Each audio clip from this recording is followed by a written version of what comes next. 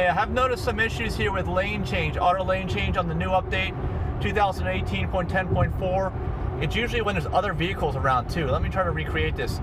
What's happened is I try to change lanes and it doesn't make the lane change. It abruptly jerks back into the previous lane.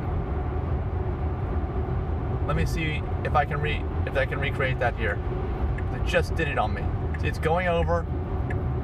All right, this time it's going all the way over, and I'm holding the stalk all the way down each time. But I just want you folks to be aware, this is definitely an issue.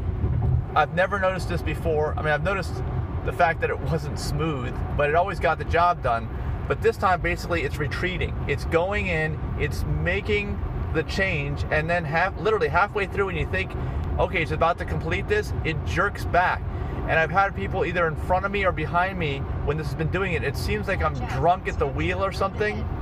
I don't even know what they're thinking, but let me know if you've heard about this. And if you, I don't know if I can actually show it to you because it's not doing it right now. We got right lane closed ahead.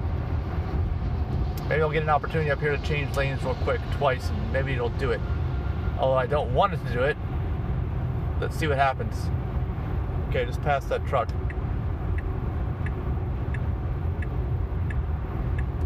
All right, it made the lane change. And I gotta go back again.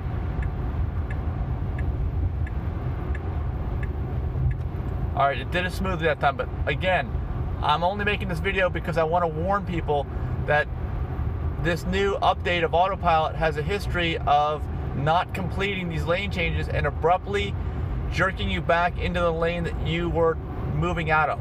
So let me know if you experienced that. Let me know in the comments. Thanks for watching.